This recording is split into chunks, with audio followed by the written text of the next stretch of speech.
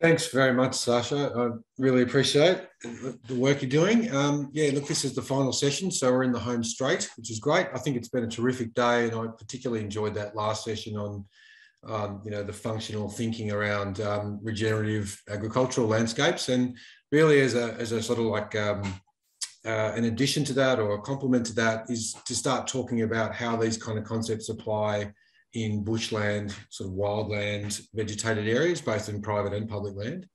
So it's a common perception that remnant bushland areas are sort of places of relative natural health and even sometimes referred to as intact or pristine. And that certainly is the case in some areas or close to it. And that the focus of conservation is to keep the threats away and to link up the discrete patches, with re-veg in cleared zones in between. But in effect, in many areas, particularly like the goldfields, the impacts of past things like mining and clearing and overgrazing and overcutting, etc., has caused severe damage, and it's locked a lot of bush into a highly degraded sort of regrowth state. And in a functional sense, many of these areas, as we've learned today, are highly leaky and desertified because of poor surface conditions, soil health, and so on. And that when you get a rainfall event, even a small one, you can get runoff and loss of that moisture to the system, which is a problem ecologically. In an age of climate change, that can be even further exacerbated. And this workshop is to highlight the activities and projects of a number of practitioners across Central Victoria that we've been working with. And we're very pleased to present this panel of esteemed practitioners and workers across the area. So we're going to first of all hear from Peter Mitchell, who is who used to work with the public service, is now retired, also was a secretary for Biolinks for many years, and is now spearheading a program to do restoration work at the Australian Lighthorse Memorial Park in Seymour, where he now lives. I'm going to do a presentation in conjunction with Shane Monk with regards to a special Biolinks project that we've been running for the last few years, which is in the Spring Plains area south of Heathcote. Shane is a Tuagrong man and going to give his particular perspective of the project. Gary Hendy is a practitioner and general sort of all-round champion of operational and practical things in Central Victoria, who heads up a group called Tree Headquarters, and he's got a wealth of experience on regeneration and restoration techniques, and he's going to talk about that. Patrick Piggott is an ecologist with Parks Victoria, and Patrick's been heavily involved in some of Parks' really interesting projects around improving the habitat quality of degraded box ironbark forest using ecological thinning techniques. And Patrick's been involved with that for a long time and has a lot of knowledge in that space. And finally, hopefully, if Glenn from Bush Heritage turns up, I don't think he's here yet, is he, Sophie? He'll talk to us about a project that we're collaborating on up in the Nadu Hills area near Wedderburn. And I guess if worse comes to worse, I can certainly say a few words on behalf of Glenn and Bush Heritage. So we'll see how we go in that regard. So, Paul, he's on his way. He just that's good. And he's going to be joining us. So that's excellent. Great. All right. Yep. So over to you, Peter and Sasha. Yep. So I'll just pop my screen sharing on and make sure that we are all seeing the right thing. I hope that is a PowerPoint presentation for you. That's the correct one. Thank you, Sasha. Thanks, Paul. I just want to talk about a restoration project we've just started at the Australian Lighthorse Memorial Park in the southeast part of Seymour. It's on the land of the Tongarong people. This land was taken for grazing about 1840 and at least partly cleared for timber and firewood. The Victorian Mounted Rifles used Seymour as a base from 1887, and the Australian Army took over after Federation. And the site was very intensively used during the two World Wars. This is a picture of the grey box slopes that we were working on as they were in 1917. Pretty cleared, lots of drain holes, tent sites, all sorts of stuff, not much on the ground. The Army finally moved out in the early 1960s, and the land was then used for grazing and was generally a wasteland until the park was established in 1996. Next slide, thanks, Sasha. Slide. After the Army left, the probably around the 1950s, 1960s period, there was a massive regeneration of trees, and particularly grey box on these lower slopes where the tent sites were. The forest in this photo is a typical even age stand of trees that may be up to 60 years old. The ground is covered in dry litter. There are no logs. The soil surface is mostly hard-packed clay with a crust. When it rains heavily, the litter is just swept away. When we ripped the land during the last winter, we came up with hard, dry clods of clay under a thin layer of humus. Even it was quite dry, dusty, or whatever. There are very few understory plants in the area. There's a couple of generations of golden wattles, an expanding population of sifton bush, as you would expect. But ground cover includes a variety of native species, but the overall cover of that ground cover is less than 1%. Next slide, please. We set up 9 monitoring plots and measured the trees. The table on the right shows that the majority of the trees were between 5 and 15 centimetres breast height diameter, pretty small. There were only 10 trees above the EVC benchmark of 70 centimetres and another 10 large trees with spreading canopies and generally few younger trees beneath the canopy, just richer soils and annual grasses, as you can see there. This particular tree that we're looking at was unusual on the site, and it was also surrounded by lots of babies, which you often see around the sticks. We counted 150 small trees within 15 metres of the trunk, and that can't be good for the parent tree. Next slide, please.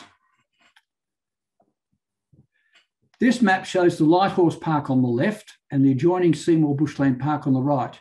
These parks and much of the surrounding land was used by the Army. About 100 hectares of the two parks are dominated by grey box, and I'd say about 3/4 of that is these even age stands with hard surfaces and very little understory.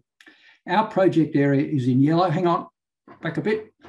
Thank you. Our project area is in yellow on the map.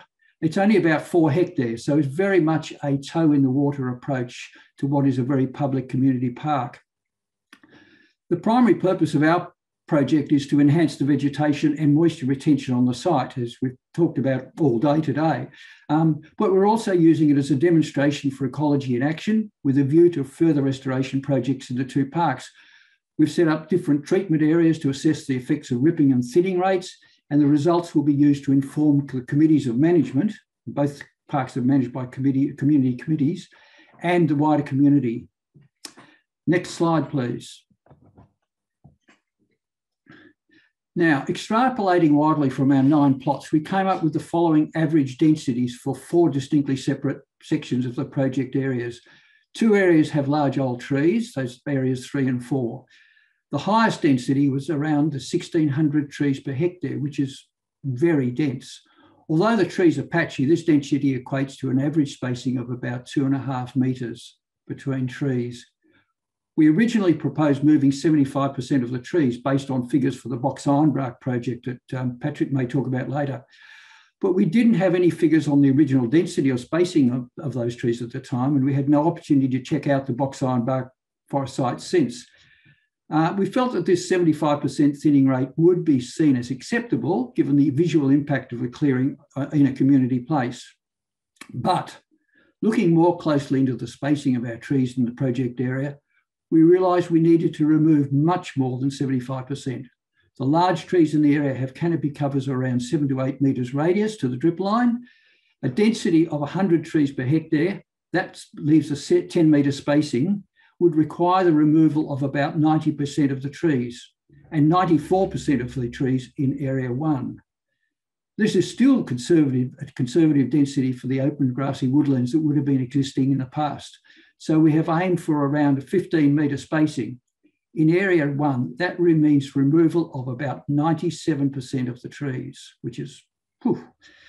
In August, we applied for a conservation work exemption from the native vegetation regulations. We met council and DELP officers on the site and received real encouragement to go ahead.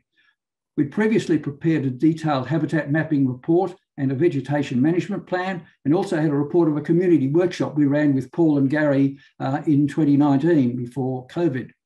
We also developed a project plan, including monitoring and possibility of revegetation. In particular, we noted the presence of plants we needed to protect under the Flora and Fauna Guarantee Act. We sent all that off on the 17th of August and approval came through on the 15th of September. Really good work from the department. As you will hear from others, there is a lot of similar work going on around Victoria, and I think tree thinning has become a well-recognised part of ecological restoration and is acceptable as an exemption to the clearing regulations. So work has begun. We really wanted to harvest the activity of soil-disturbing animals to restore our degraded woodland, as was mentioned earlier today. But our squads of echidna were not doing much in the hard, dry, grey box area. So the best we could come up with was Gary and his dingo, as you can see on the right. The entire accessible area was contour ripped to about 15 centimetres. The smaller machine and shallower ripping allowed Gary to move between the trees and avoid damage to roots and other vegetation. Since then, we've had good rain and some of the rip lines have been long pools of water slowly entering the soil. It's a very hard soil to penetrate for water, so it takes a while, but it's lovely to see those long pools of water sitting there. Next slide, please. This is the crunch.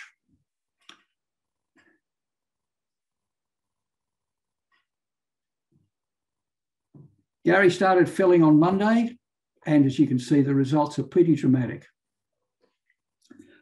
As an additional activity, we've done a lot of publicity work. We've put up signage to say that this is what we're trying to achieve. We put articles in the local paper, which will come out next week, because Gary started on Monday. We also, there's an interactive app for the park, and we're putting an article on that, so people coming near that area with the app will have a little explanation of why we're doing this work. Hopefully that will circumvent some of the criticism that will come from such a drastic looking activity. Then what happens next? Natural recolonisation and spread of native shrubs and ground cover from adjoining areas will be slow. Sifton bush is likely to be the big coloniser, and it's going to colonise the area very rapidly. And we're also concerned about the spread of burgon. Though I think burgon in this area, I think, is on the edge of its ecological zone, and hot, dry places like this north-facing grassy woodland is probably not conducive to a lot of burgon spread, as it is further up in the Trawool Valley. With the Sifton bush, we could slow this recolonisation by removing parent plants, but only up to a point. It is a massive regeneration happening already. Sifton bush does mature, and it does naturally thin in a few years. So perhaps we shouldn't get too anxious about it anyhow.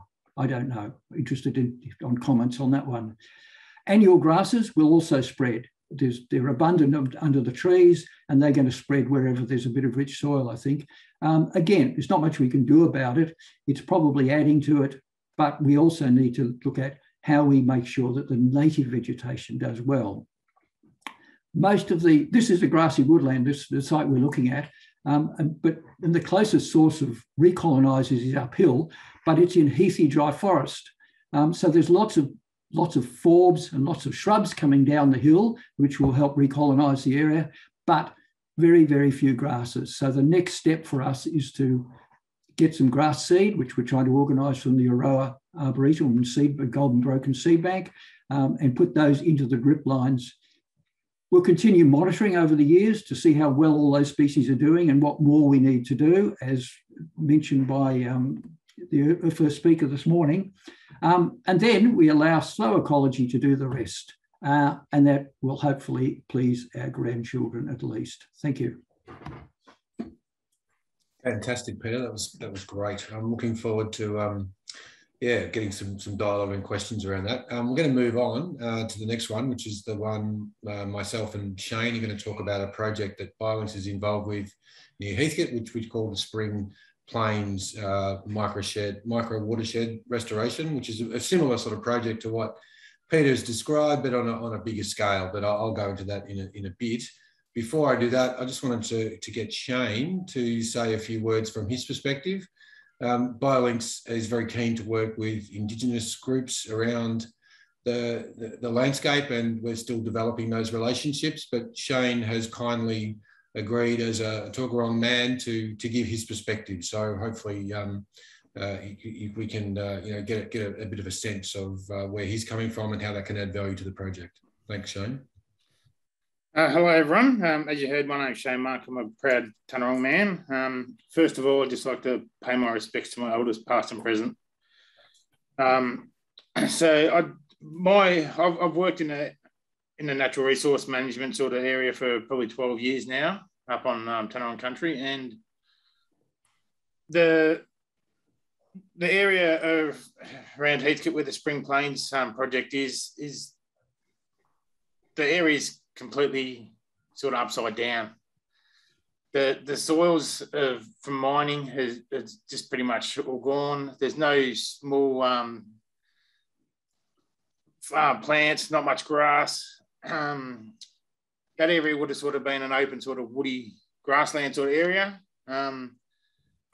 With all the work that I've done and workshops I've been to and stuff, we've lost probably well over 90% of our grassy woodlands, which was really a big part of our food source and medicines for our traditional, for our ancestors. So to be able to work alongside Paul in this project, and I'm talking as a Tanarong person, but I'm talking on what I think, not on, I'm not talking actually for Tanarong, but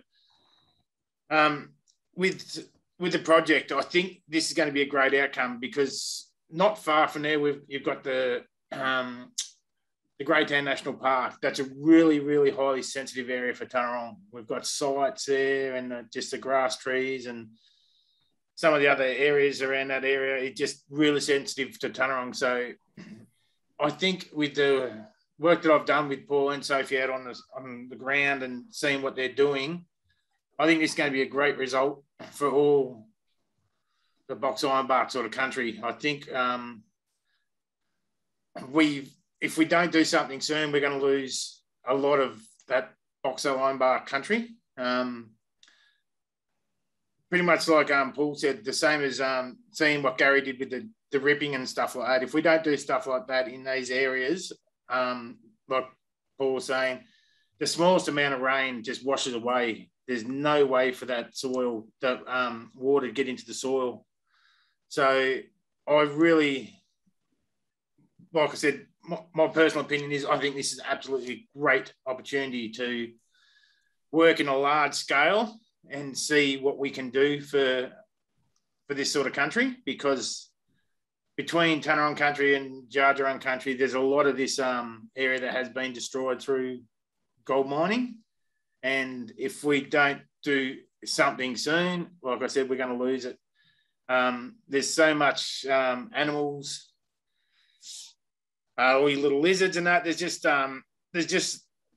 nowhere for anything sort of out there. I think we could bring back a lot of medicine plants, a lot of food plants. And when we bring all that stuff back, we start bringing back in all the little animals and all the insects and stuff. So I think this is a great opportunity for us to work together. And I am sort of talking with Tanarong to make sure that we are a part of this, because I can see this project being a really, really great project. And I want to sort of be a part of it from the start. I don't want to be jumping on at the end when we realise that it's, oh yeah, that's a great idea. It's working. We should be a part of it. So I've been sort of pushing to make sure that we're there from the start, and because we can use this, the information we get from this project, we can use right across a lot of our country to bring our country back to sort of more native area, sort of more natural sort of country, and yeah, hopefully bring back a lot of our bush tucker plants and medicine plants into these areas. So yeah. Thank you very much, Shane. That's fantastic. You'll hang on for the rest of our workshop, so yeah, you can make some questions. If anyone's got any questions at the end, yeah. So just hang on there, and I'll just do a quick presentation just to give people a heads up about the project. So if you just bear with me, I'll share my screen. Can people see that? Yep. Okay. Right. So yeah, quickly, I'm just going to go through the project, the problem. basically we know the history of this goldfields region, the gold mining, and the intensity of the impact and occupation in that early period. This is a shot near Castlemaine, the Exhibition Pass area, as it was back in those days or shortly thereafter. And then this is what it looks like today. And there's been a lot of regrowth, which is great. Paul, do you want to enlarge your, put it on view? Oh, sorry. Full view? Is that how's that?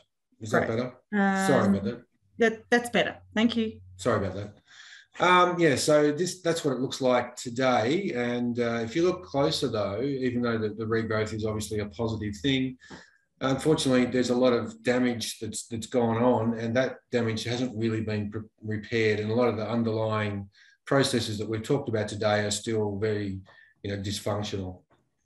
And as Peter showed before, a lot of the bush is like this. Just multi-stem regrowth, very young, and not a lot on the ground, just leaf litter. And interestingly, one of the reasons why there's so much leaf litter is because the soil's not active that much, and as a result, the leaf litter just doesn't recycle quick enough, and so it accumulates. But there are spots around where you do have understories that are still relatively intact, that have somehow escaped the impacts, and they can look like this. And this is in spring, a really good site, obviously. And then also drainage lines as well. We get original similar sort of chain of ponds type structure that's also been referred to today. And so these can be like the living reference areas that give us a bit of a sense of what these systems may have been like in the past, and give us a bit of an aspiration and a goal to head to for the future. This slide was John showed earlier, so this is a classic example of the gully that's gone on, and whenever it rains, the water just purges out the system, hence the leaky landscapes theme that we've been talking about all day. And this is what it looks like shortly after the rain stops and all the vegetation cures, because it's mainly exotic, short-lived stuff that doesn't have the legs to withstand the summers. So the approach we're going to take is we're going to use a combination of traditional practices around forestry and silviculture, and also ecological thinning techniques, which Patrick will talk about soon. And in fact, this shot is of the Parks Victoria trial that was conducted nearby the site. And we're also going to use landscape function approaches and this idea of trying to break up the soil and get more moisture infiltration, and also assisted kind of re-veg with direct seeding type techniques. And so the plan is to focus on this micro catchment south of Heathcote called Peter's Gully, compare it with the gully next door called White's Gully. And it has three components. There's the valley bottom, and there's the slopes, and then there's the upper ridges. So in the valley bottom, we're going to look at some thinning techniques. We're going to look at some minor earthworks and also placing logs and other barriers to try and hold up moisture flow and build up natural scours and ponds that are in that small valley today, and also do some planting of appropriate species.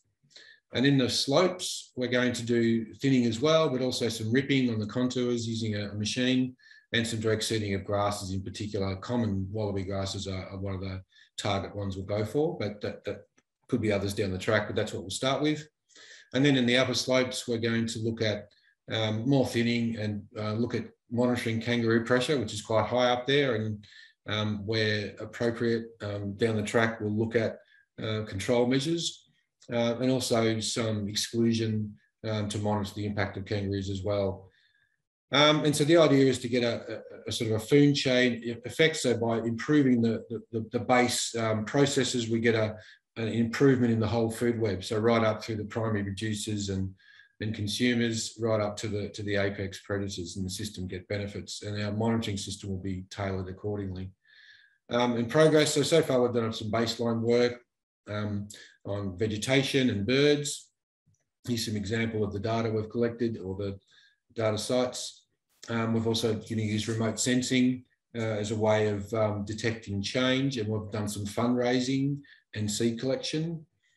And this really couldn't be possible without partnerships. So I just finish up, this is the final slide showing Shane next to one of the biggest grey box trees left in the area, and just to highlight the need for, or the absolute critical nature of partnerships with the Parks Victoria, Greater City of Bendigo, the Ross Trust, the Ian Potter Foundation, and also the Australian Environment Grantmakers Network. We've raised quite a lot of funding from individual generous philanthropists, some of whom are online hopefully at the moment. And And we also look to, to raise further funds in the future for this sort of vital work. So that's what I'll just stop sharing and we'll move across to our next presenter, which I think is Gary, is it? Yes, Gary. Hello. Hello. I think I've just unmuted the computer. Is that right? You have. So I'll share my screen now, which will put some of your images up for you, and you can talk us all through it. Well, Sasha, if you could please just move through the photos at a pace that you think suitable, because they're not all relevant to exactly what I'm talking about, and okay, people can just have a look, please. No problem at all. Okay.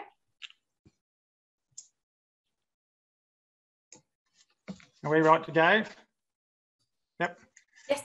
Hello, I'm Gary. Thanks for the introduction, Paul, and hello, everyone. I'm an environmental contractor and I do a lot of ecological thinning work for the benefits that have been discussed already today, which I won't run through too much. One of the important things for me, if people are contemplating doing environmental thinning on private land, is that you need to have in your mind what it is that you're trying to achieve, and also be emotionally prepared for it, because as Peter has shown in photos earlier, it is a very can be a very confronting sight.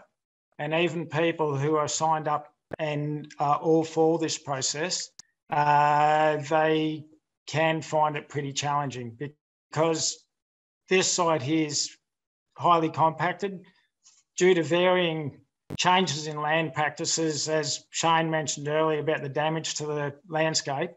The trees are germinating opportunistically and they're covering the soil, which is nature trying to do its thing, but they're at the expense of many other values. Part of it, a lot of this is water retention and biodiversity. Is there another shot there at all, Sasha? Excuse me. Tree cover in our area with the different ecological vegetation classes varies between about 10 to 40% of cover in our landscape. If it's grassy woodland, for example, grassy woodland would have about 15% tree cover. This is a grassy woodland site over at Goba. You can see in the background there, that's actually really good native pasture with thickets of eucalypts in there. And grassy valley forest would have about 20% tree cover with, so that we're looking at spacings, and Peter was talking stocking rates earlier. We're talking about spacings in thinning of these trees to try and attempt, you must imagine like a mature tree size and how big those canopies are. So for us to thin down to spacings of 15 to 30 or 40 metre spacings, you look at the number of trees in here and how much has to come out. If you're thinking about doing that, that's a big deal. There's a lot of work involved and it actually makes a pretty big mess. But the benefits of this, it increase a very good symbiotic relationships with other plants and other animals. The problem with a landscape like this is that there's no benefit, because there's only trees, there's usually only insects that eat trees. You need a much more diverse landscape so that you have symbiotic relationship with other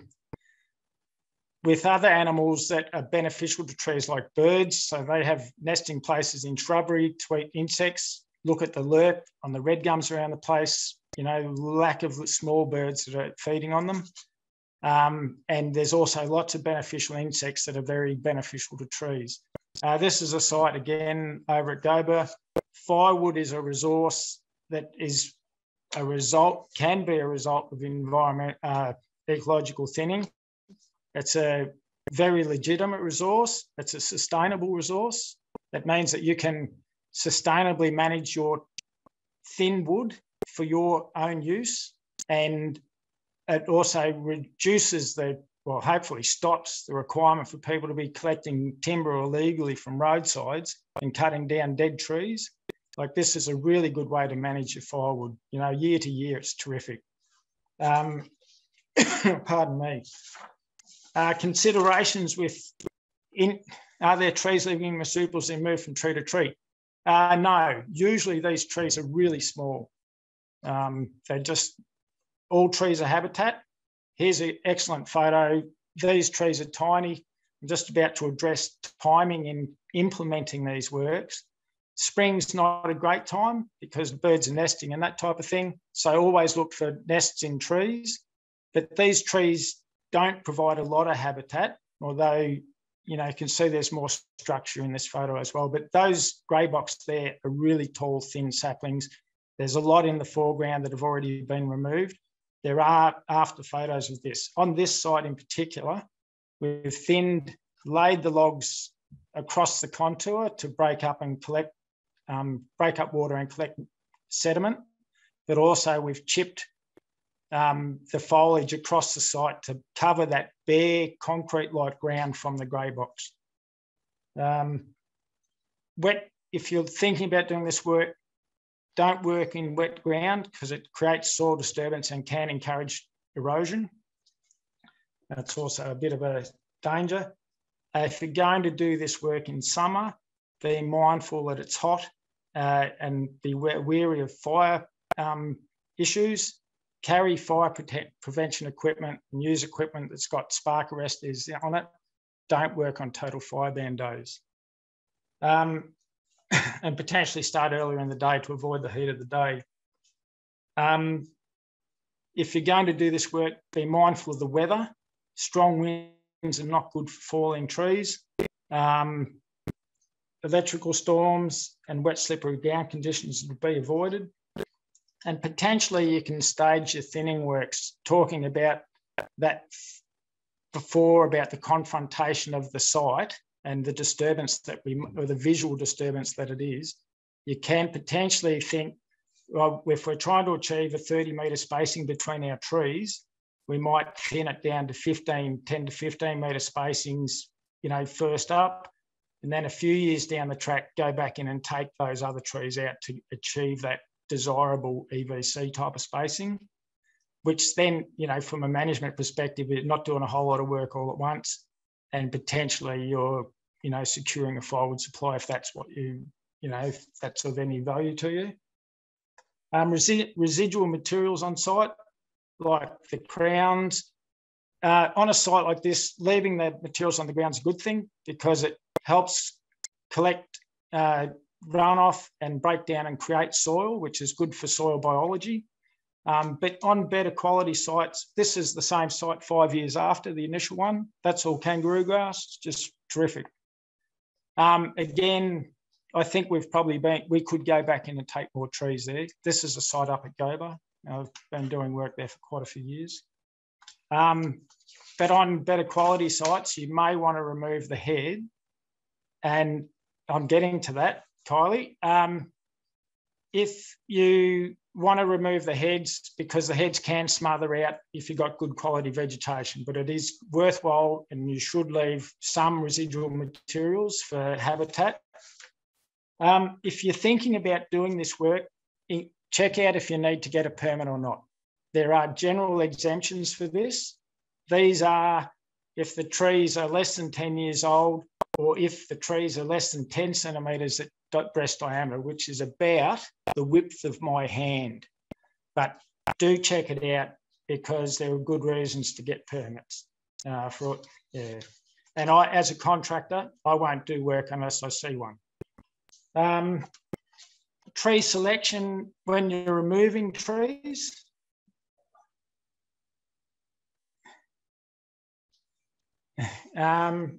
Trees, if you're looking at trees, try and retain the larger ones. Large trees are good. They'll get to be bigger trees sooner and they'll provide all the benefits that big trees do. Location, spatial separation.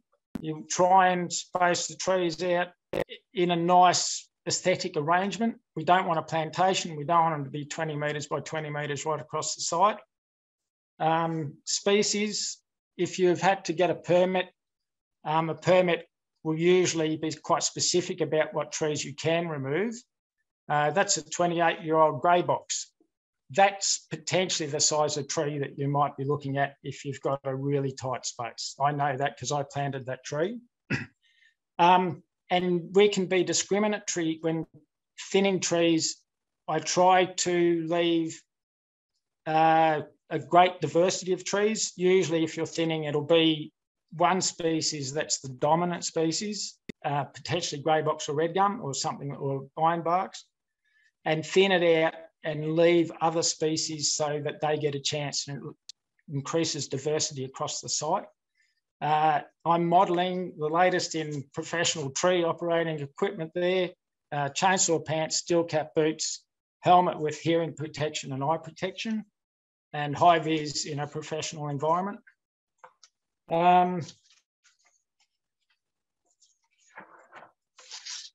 Genetic diversity in the species with species selection.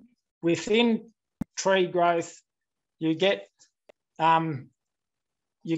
what can be called a synchronous growth or codominant branch attachment.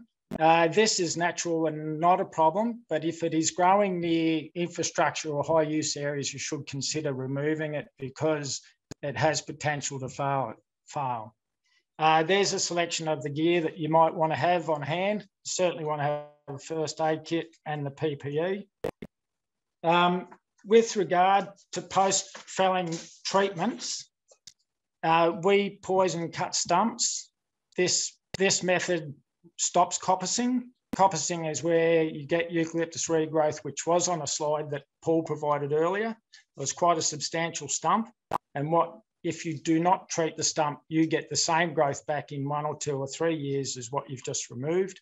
And it's a problem. Direct application of herbicide into the stump reduces the amount of herbicides used in the environment, and it's very target specific. If you're thinning near large trees that have lots of saplings around them, be very wary of applying herbicide to cut stumps under trees, because it can translocate through a connected root system and can affect the large parent tree. You can, in this situation, you can significantly reduce the herbicide mix, or just don't poison it, and then or poison half of them and come back and, maybe fresh cut the stumps and do the other half next year, because you can introduce a lot of herbicide to the system doing that. If it's 1 or 2 saplings near a big tree, no big deal, but just be mindful of that because we are trying to save these big trees. Some people may want to keep coppice. The options are you can go back and continue to break off the new growth until a tree runs out of energy. This is very time-consuming and ongoing commitment. Or you can go back and foliar spray the coppice growth. I'm not a fan of this because it's not so target-specific and you are putting more herbicide out into the environment, which we're trying to avoid. If you're doing this, safety is number one. We don't want anyone to get hurt. And if you get hurt, how are you going to continue doing this? So as I say, buy good quality, invest in good quality PPE and use it always. If you're going to use a chainsaw, go and get some training. Local TAFE or Creswick School of Forestry, a good place to have a look. Could we get the next slide, please, Sophie? Sasha, sorry. Yep, do you have a particular image you're after? Just whatever the next tree one is. Okay, cut stumps. What do we do with cut stumps? We do not do that. That's slash cut. That's a particularly lazy thing to do. And if you leave that on site, that's very, very dangerous. It's a puncture thing and it's a trip hazard. This is how I usually like to leave my stumps, cut low and flat to the ground, and then poison applied soon after the application, soon after the cut, or leave the stump up high, cut it at waist height. People can see it. If stumps have holes in them, they're habitat. But usually I would remove a stump to flush to the ground as much as practicable. My feeling is that almost all sites that we've worked on are conservatively thinned, but saying this, there is plenty of scope for return, ongoing follow-up management. Be safe doing this work. Drink plenty of water. This is active physical work and you need to work to your capacity. Take your rests, keep your chainsaw sharp, and drink plenty of water. Other than that, there's a few before and after shots coming along. If we could just scroll through them, and that's pretty much for me. Thank you. Okay, thanks very much, Gary. You got those shots coming through, Sasha? Possibly. Yeah, I hope that was relevant. Oh, it was great, Gary. It was really good. No, thank you. It's great to get the practitioner perspective, and I can't emphasize further. This is a serious business, and you've got to take it seriously. Do all the background, work, and get all the safety stuff right. Absolutely crucial. So thanks for that very much. So is this just some before and after now, Gary? Is it that you? It's down the last two just slides. that's This one and this one. Yeah. Oh, yeah. Okay. Yeah, that's just showing how big a tree can get. Yeah. So this is a grey box woodland at Broadford. So that's before.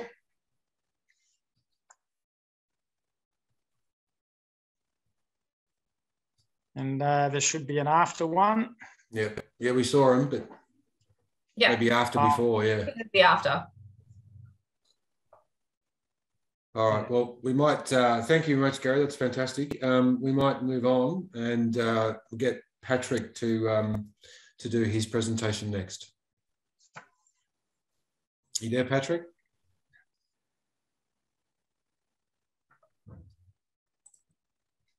You're on mute. Oh, yeah. Yep. Okay, can you hear me now? Yeah, go for it. Thanks, everyone. I work as Paul said, I work as an ecologist in Parks Victoria's Environment and Science Division, and I'm in the Research Partners group, and I've had the privilege of being involved in this project for a long time. I guess the best way to describe is that I'm a custodian rather than anything else. The project took about 4 years to complete and cost several $1 million, involved nearly 100 people. And that's a very rare thing these days in state government. And so I'm just going to quickly run through aspects of this. The trial was an outcome of the 2002 Box Ironbark Parks and Reserves program by state government, following extensive investigation by the Environment Conservation Council, which is the forerunner of VEAC. So what's ecological thinning? I think people have actually answered this question today, but it's really around tree felling for conservation objectives. And certainly going back 20 years ago, there was a lot more suspicion that this had no place in national parks and reserves, and I think that's changing. And it's changing because of the community, not necessarily any drivers in state government. So very quickly, as part of this parks program, an ecological management strategy was recommended. And then to support that, you can see there's some objectives of that. The major question was, because it was a heavy recommendation of the ECC, could ecological thinning be used to accelerate the development of older growth conditions of ecosystem function, forest structure and habitat diversity? So all those topics have come up today. That's primarily what we've talked about. I'll just go through some outcomes because I tend to be very long-winded and I might run out of time. So I'll get some of the good stuff out the front. This project had a considerable amount of empirical monitoring associated with it before and after thinning, and then some smaller projects more recently. There's just measurable tree growth from measured by diameters in 2016. It was actually a surprising amount of tree growth. It resulted in also a measurable amount of canopy through light penetration, which is a really useful way to understand what to do with thinning. Increased coarse woody debris volume and structure, and I'll show some photos later, that's really important. Increased fine debris and litter, and observable changes to understory structure. And again, there were a lot of changes to numbers of species, but a tremendous distinct difference in cover and flowering. Increase in some of the functional groups, and I'll come to that a bit later. And there was one of the few downsides was short-term disturbance and invasion of some herbaceous weeds, which are now less apparent. What we can understand, but could do more work to provide hard evidence. The increased canopy regeneration from the various thinning treatments, improved ecosystem function, like we've been talking about today, the cycling of nutrients and carbon and water, which are heavily connected to the functioning of invertebrates and microbes, fungi, other life forms. Another one, interesting one again that we've talked about today, resilience to cope with weather events. So we're getting increasing numbers of storms that have heavier falls of rain and stronger winds. And it was counterintuitive. The larger, stronger trees and open mixture of open spaces is actually provides more resilience for woodland. Contribution to patchiness at different scales. This is really important. Some of the universities have done fantastic work in trying to understand this and its importance for birds in particular. And there's a tremendous role for thinning in creating a patchy landscape, I guess at the scale of a sort of 100 hectares sort of scale, as well as landscapes. We've not seen anything that could be deemed harm for any kind of forest value. There's no change to fire risk that we can understand. Fire is low risk in box ironbark forests compared to other parts of Victoria. And just finally, before I get on with some detail, what we do see is potentially a glimpse of woodlands the way they might have been. And it is a sort of a synthetic or manufactured woodland look, but it's better than some of the densely stocked trees. So very quickly, these are a couple of the themes that we use to design treatments, creating a spaced or patchy nature of box ironbark, and also reduce the density of trees. And you can see the photo I've got here. And we've seen lots of photos from other people this afternoon about how dense box ironbark or a heathy dry forest can look. So these were the variables in the trial. There were 4 geographically spread out sites. They're all the sites, I'll show a map in a minute, are about 100 kilometres apart. We needed to have treatments for crown patchiness and stem density. A latecomer to the project was removing and measuring timber on the floor, coarse woody debris variance, and that was partially because of trying to further understand habitat, but also trying to understand the potential impact of theft of coarse woody debris from forests, which is still an issue. And finally, just monitoring of all those things I talked about before: biodiversity, forest structure, habitat. So here are the 4 sites. Most of these places, most of these reserves were new to the park system in 2002 and were ex-state forests. So they all had forestry histories as well as the widespread clearing in the gold rushes and predominantly coppice regrowth as others have described. So Paddy's Ranges near Maryborough, Pilcher's Bridge south of Bendigo, Castlemaine Diggings south of Chewton, and of course the other end of Spring Plains, right down the bottom of the sort of shoe bit down here. And Paul's just been talking about the catchments up the other end. So most of my photos showing down the other end, but very similar country. Here's an example of one of the thinning types. We had designed three types of thinning. This thinning called isolated is a conventional type approach where you select trees and you thin to leave isolated or trees standing alone, and you reduce the density, the overall basal area is a forestry term. This is an example at Pilcher's Bridge, a lovely rainy day many years ago. You can see this is a very stark example. This is another treatment, a heavy thinning treatment we called Patchy 1, and this had a much higher basal area reduction. And you can see at the very top of this hill, there's a patch or a small stand of trees.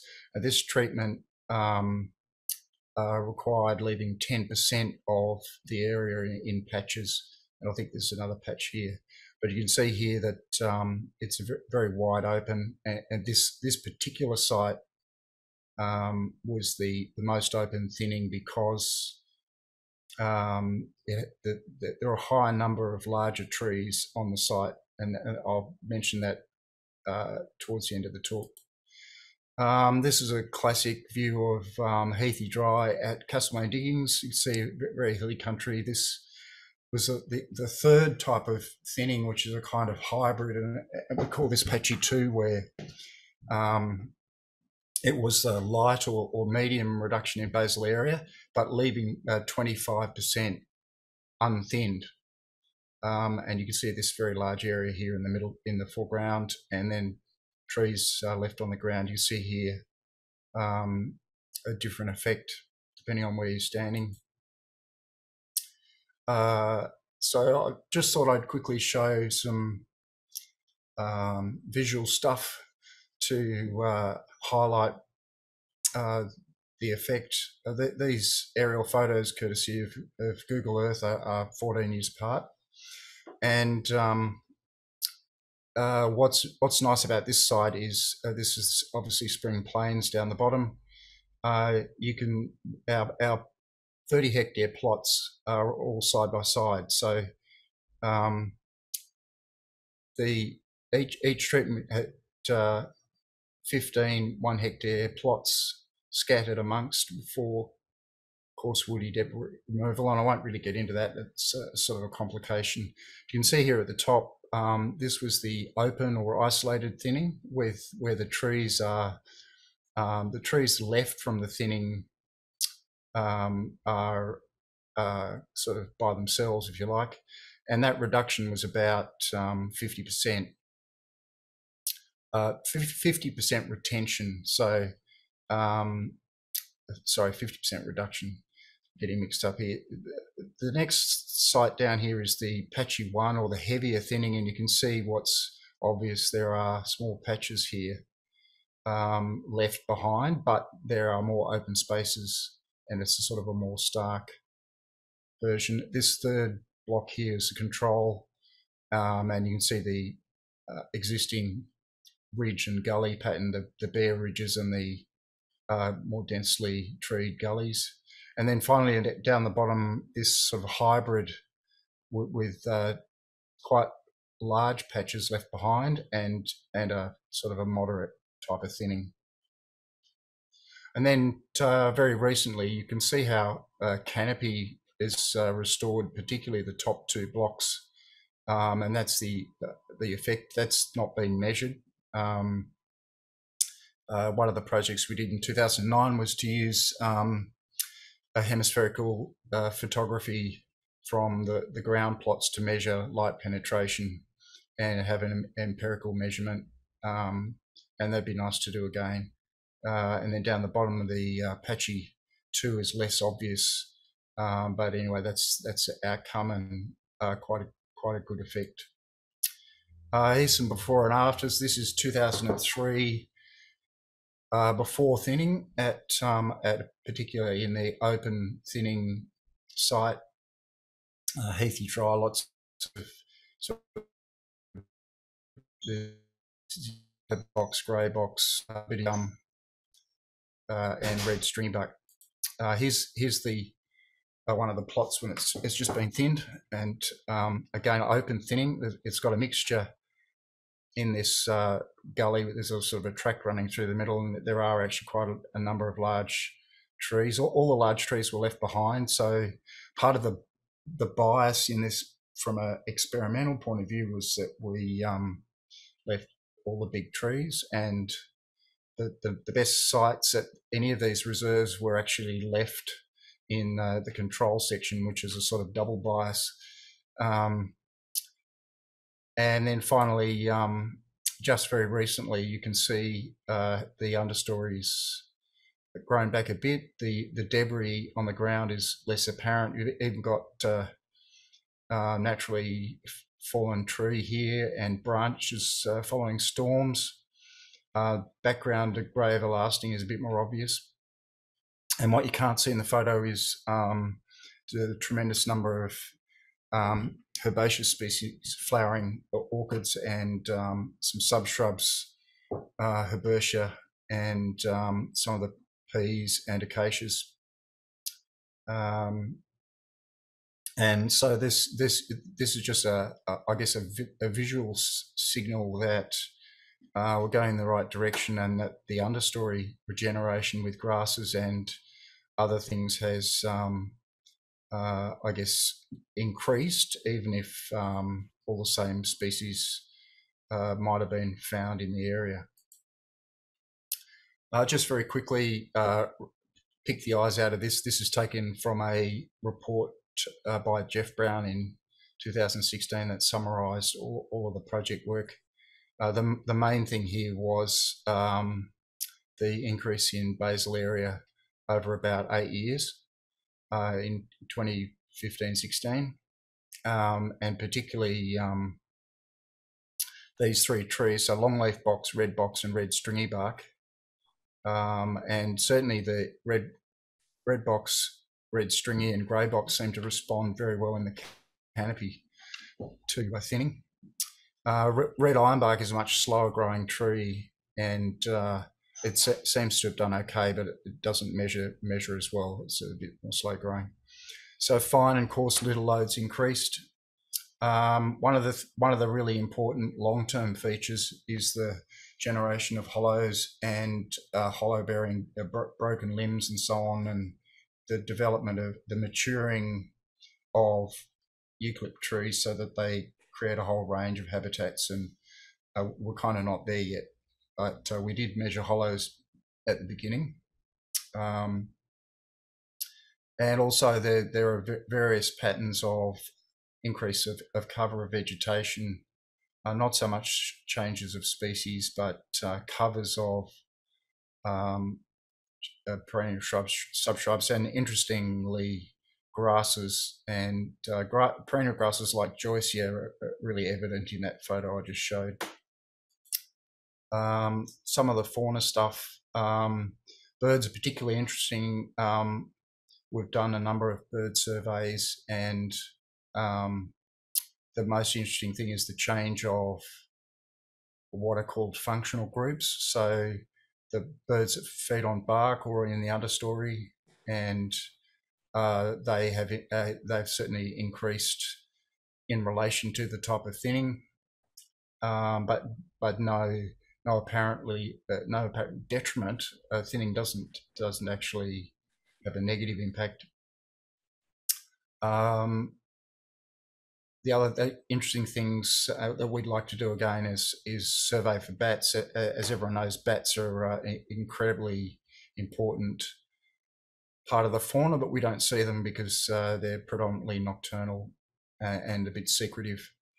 And there was one of the common bats did increase in direct relationship to the type of thinning, and I think that's just because they had more space to fly around in. But bats are great survivors and a really good indicator of tree type habitats.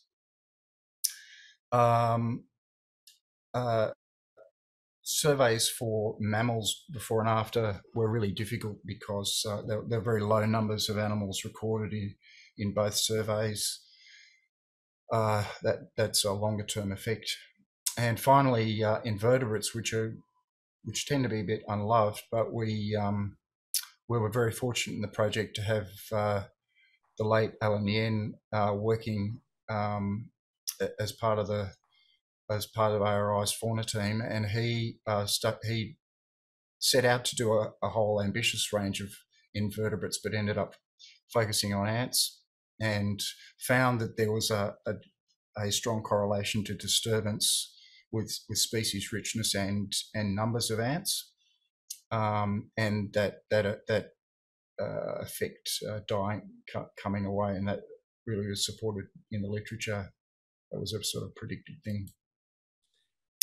So coming to the end, we had a number of issues as an organisation.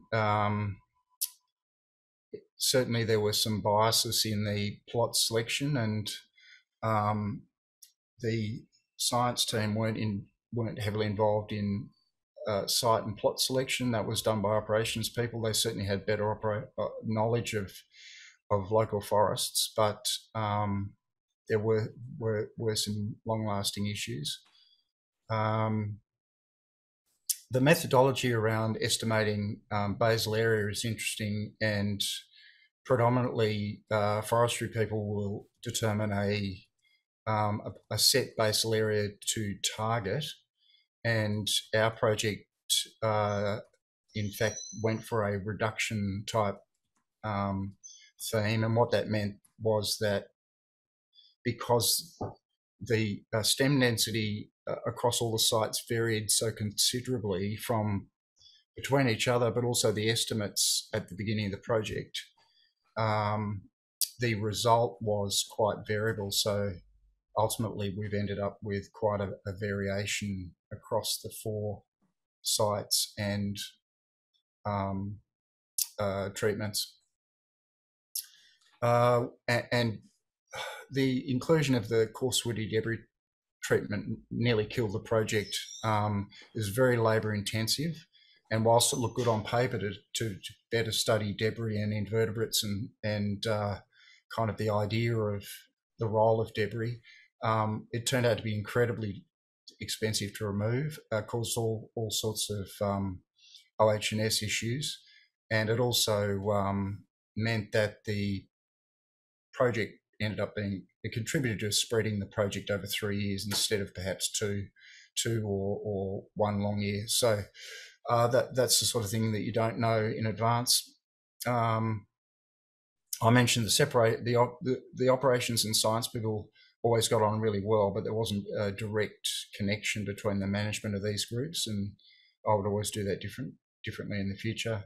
Training and knowledge transfer to field staff is really important. A lot of some of the operatives were experienced tree fallers and really sort of understood the dark art of estimating basal area, and other people didn't. And we had quite a few problems at the end of the project with different teams disagreeing about, what it should look like. Really the use of volunteers was essential in the end, because some of the timber was removed and given to charity, which turned out to be extremely popular. And so basically, sorry, Patrick, what else did we learn? Sorry, Patrick, we may have to wrap it up soon. So is it possible to... Yep, okay. Yeah, sorry. Yep, sorry. Yeah, no, I'm just running out of time, that's all. Yeah. So, look, essentially, there's a lot of potential in the future. Lots of potential, new and renewing old partnerships. Essentially, we've got a incredible resource to build on, to keep monitoring and understanding and measuring all of the things we've been talking about today, and continuing to promote ecological thinning as a mainstream conservation management tool. Thank you very much. Thank you, Patrick. There's quite a few questions about this, and I'm very keen to get to them, but we also have Glenn, I still believe, is here. Is that right, Glenn? That's correct. Thank you, Paul.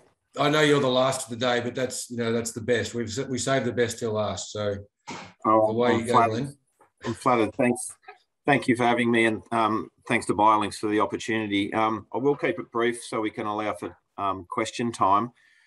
And they're really looking forward to the conversation and questions. I just want to acknowledge that I'm currently sitting on Tonarong country. The project site example is in Djadjarung country, and I'd like to acknowledge the enduring connection to country of all First Nations people of Australia. I'm the Healthy Landscapes Manager for Bush Heritage across Victoria, which is essentially a operations and regional management role with our field staff. And I guess in this short discussion, I just really want to reinforce the key themes of this symposium around leaky landscapes and how important it is to address this hydrological dysfunction and acknowledge historical disturbance in any restoration initiatives. The brief example I'd like to use is of one of our sites and the longest site that we've had in Victoria, Nadu Hills. We've had Nadu Hills for about 10 years now, and it's predominantly dominated by metamorphic slopes, hillcrest, herb-rich woodland, and grassy woodlands. I'm going to share my screen shortly. It's around the Wedderburn area on the western flanks of the Wichitella Nature Conservation Reserve. And as I said, it's a aggregation of a number of blocks that we've purchased over time. And even though that it's been this particular site's been a conservation reserve for 10 plus years, we still haven't addressed and still overlooked critical landscape processes like how water moves through the landscape, and factoring in our historical disturbance regime and what our significant soil compaction is doing and undermining our restoration efforts. So I just have a couple of pages to share with you, and then we'll go into some question time. This is a project that Bush Heritage are working with. Have you got that, Paul? Here we go. So not yet. Yep, here it's coming now, yeah. I think. This may look familiar, Paul. This is a project in collaboration with BioLinks and with Djadjarung, Jara and Jandak Commercial Enterprise. So I just wanted to show this slide here as that we stratified it into three broad stratifications on the colluvial valley lower slopes, the moderate slopes and the steep rocky slopes. So a very discrete and a very discrete sort of micro watershed that we've been managing for 10 plus years. Paul undertook some basic NDVI to see what the feedback was for that, to see how this micro watershed was functioning. This is the broad three stratifications that we have on this site. This being the colluvial valley lower slopes.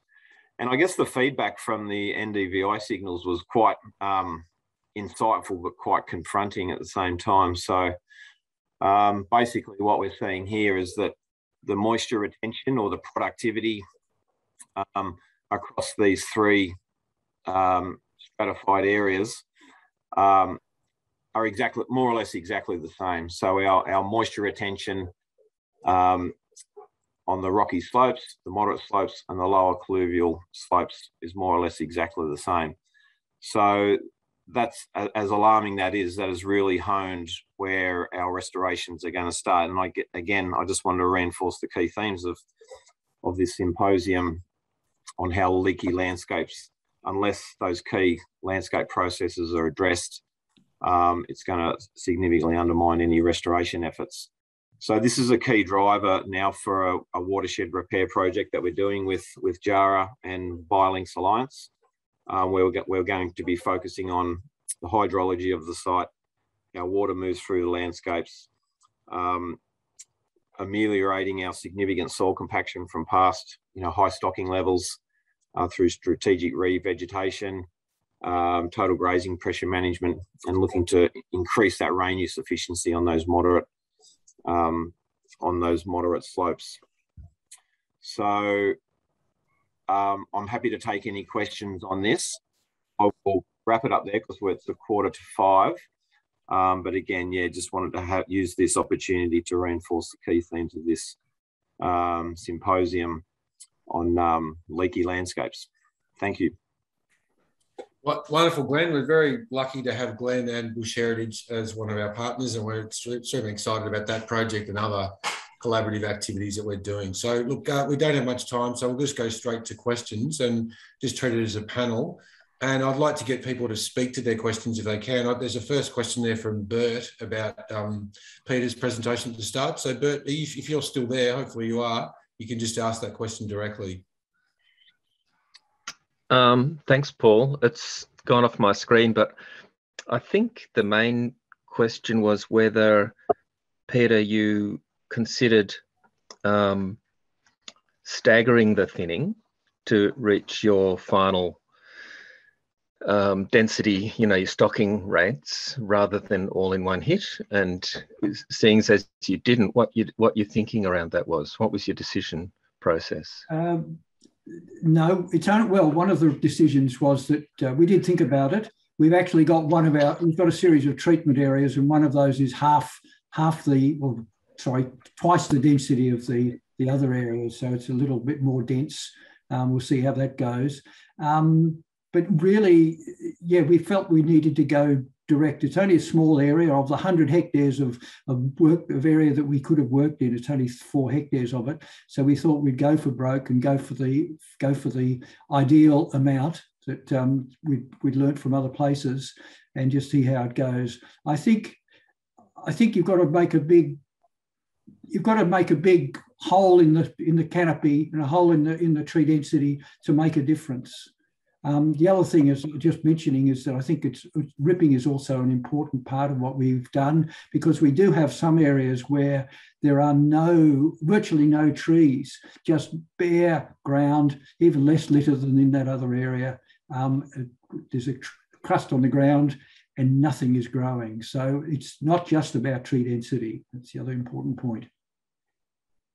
Thank you for that. I noticed that Karen B and Barry have asked similar questions about leaving the fallen trees on the ground. So would either of those two like to ask that question directly, or to anyone in particular, or just the panel?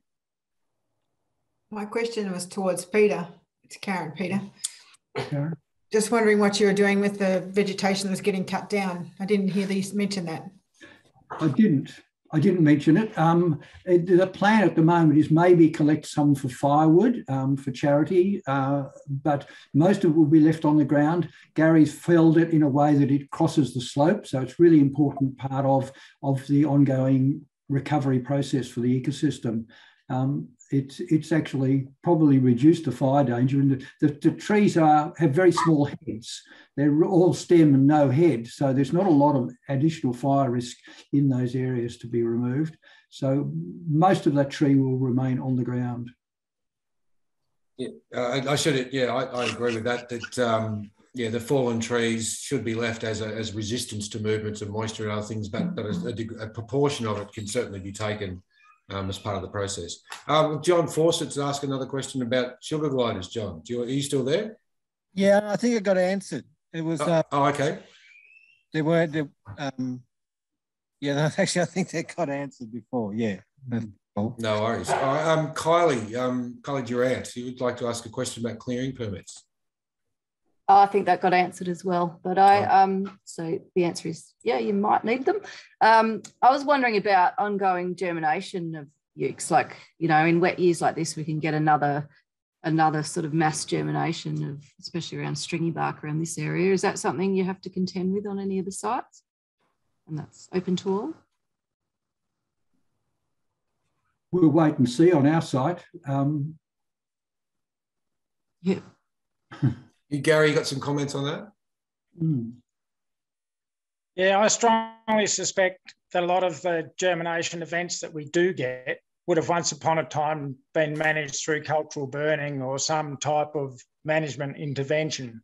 Yeah, and lots of this germination is because of disturbed landscapes, but it is a lot easier to remove smaller eucalypts than it is big ones. So get into it sooner.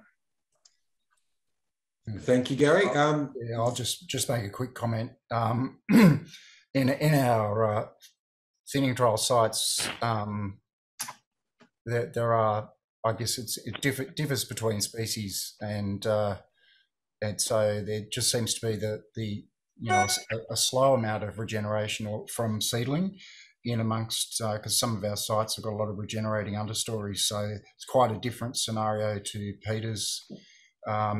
And even the one that Paul's outlining, where you're trying to regenerate a severely degraded area, so it seems to be less of a problem. I'm certainly very familiar with this in red gum, and that's a whole other story. I won't talk about that. Thanks, Patrick. Vanda Melissa, have you got that question about thinning after fire? How do I unmute it? You there, Vanda?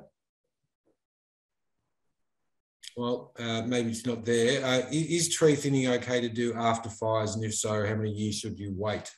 Anyone got some thoughts on that one? It's Patrick again. Look, I know Delp and Parks Victoria do a little bit of thinning around after fire, or particularly control burns, in relation to safety, rather than for ecological reasons. And I don't know that there's a connection. I think it's most important to have an objective and a plan. So just you really, I think one of the previous speakers said, you really know what you want to do, and rather than be opportunistic, unless you decide that you want to combine fire and thinning, you have to have another reason really to do that. That's what I reckon. I wouldn't want to mix it up. Thanks, Patrick. There's another question from Bert, a bit of a dialogue with Cam and I think some others, Sean as well, just about the unintended collateral damage from poisoning trees. Maybe Gary might have answered that, or maybe one of those guys might want to elaborate on the question. Yeah, I can comment on that, but Gary, go first. He's a practitioner. So, yes, well, with regard to the unintended consequences, you need to be very careful about the application of herbicides near big trees, especially if you're cutting a lot of small stems or even larger stems near a bigger tree. Potentially leave some of the stumps up higher and do 10% or 20% of the trees initially, come back next year, cut the stumps afresh of another 10%, or just greatly reduce the herbicide usage, but be very careful about big trees because they're precious. Yeah, I concur with that, Gary, because in our project, we used Roundup on stumps as a method to try to cut down on coppicing, and the crews found that early on a lot of trees were killed because in heavily coppiced country, what looked like single separate small trees are actually connected underground. They're actually old regrowth from a very, very large veteran 120 years ago, and you can't see where the trees rotted away. So you have to be really careful depending on the country. We had to go back and do some coppice knocking anyway, and that's because in some sites we had that kind of very, very high density, like 12 to 1500 stems per hectare, and it was just very difficult to do. But just be very wary of herbicide use. That's what I reckon too. Just to save time, I'll just recount Anne McGregor's question about given the benefits that seems to be coming from thinning. You know, is there any plan to implement this more widely in the parks estate? That's, I guess, a question for you, Patrick. Look, this is look. I was talking to a very senior field staff member the other day about this. We're all a bit frustrated that we haven't got a lot of momentum. We've got a lot of evidence, we've got community support, but we haven't been in a position to get uptake of thinning in parks and reserves. And I think it's all about, it's partially culture. Like we do a lot of burning, we kill weeds and vertebrate pests with gay abandon almost. But it's all about the funding. Like we're just not, Parks Victoria's district staff have very, very small budgets for other types of restoration work, and thinning is quite labour intensive. You need a lot of planning, and then we've also got the requirement, the OH&S requirement to use machinery, and that's more expensive than chainsaw thinning. So we're hoping, you know, the great, in fact, uptake by NGOs and community for thinning is eventually going to get government to pay attention, I guess, make money available in special projects. We're 20 years out from the establishment of the Parks project, and thinning was meant to be a major component, and this trial is essentially all we've done. So, yeah, can't really answer that. Thanks, Patrick. Look, I'm aware that we're very close to 5 o'clock, and I think we want to stick to it, don't we, Sasha and Sophie? So, unfortunately, there are a few other questions it'd be nice to get to, but what do you guys think about us wrapping it up now, or go a little bit longer? What's your feel for that? We will record all the questions that are in the chat are getting recorded, and we will endeavour to answer as many of them as possible from this session, as well as the ones that were missed throughout the day. So you reckon wrap it up at 5 as we've planned, of course? Yeah. Ideally, yeah. Yeah. Okay. I know Sophie has a few things to add to the conclusion. All right. Well, I'll just, I think we'll do that. So I want to thank the speakers this afternoon. I'm sorry it was a bit of a rush there towards the end. May have jammed a few too many in there, but I want to thank Peter and Gary and Shane and Patrick and Glenn finally as well. Thank you so much for your contributions. It's been a fabulous session, and I'm sorry we can't continue to talk and discuss these issues as we may normally do if we're doing it face to face. So thanks very much for your time and for your contributions. I'll hand over to Sophie to wrap things up. Thanks, Paul, and my thanks to all the presenters in that really interesting session too. And thank you all for staying with us. It's now 5 o'clock on a Friday night, but now a lot of you are probably all in lockdown and you don't know what day it is like me, so it doesn't really make a difference. But anyway, it is Friday night, and I do want to let you all go very soon. But I want to just wrap up by thanking our sponsors again today, the Ross Trust and the City of Greater Bendigo in particular, for their specific support for this, this symposium. And as Sasha said, all the video sessions today will be made available as videos to watch online, and we'll email you in a couple of weeks to let you know when you can access them. I also just want to add that we had originally planned to have a field day on the back of this. We were optimistically thinking that restrictions might ease and we might be able to have a day outdoors going and visiting some of these sites, which would have been wonderful to do. But we've got a rain check on it. We'll do it as soon as Paul said earlier, the clouds lift and we can get out and about again. And so we'll let you know when that's happening, and hopefully you'll be able to join us. Look, I also just want to mention that we're still working hard to raise the remaining funds that need to be raised to fully fund the Springs Plains project. At the moment, it's all been developed to this point on the back of philanthropy and the Philanthropic Trust that Paul acknowledged earlier in the talk. we really want to implement the project in full next year, or begin next year. It's a 2-year project. So if you are interested in donating, please go to our website. Any contributions to help make that project happen and be a sort of a model demonstration for the sorts of things that we could and possibly should be doing a lot more broadly, that would be quite wonderful.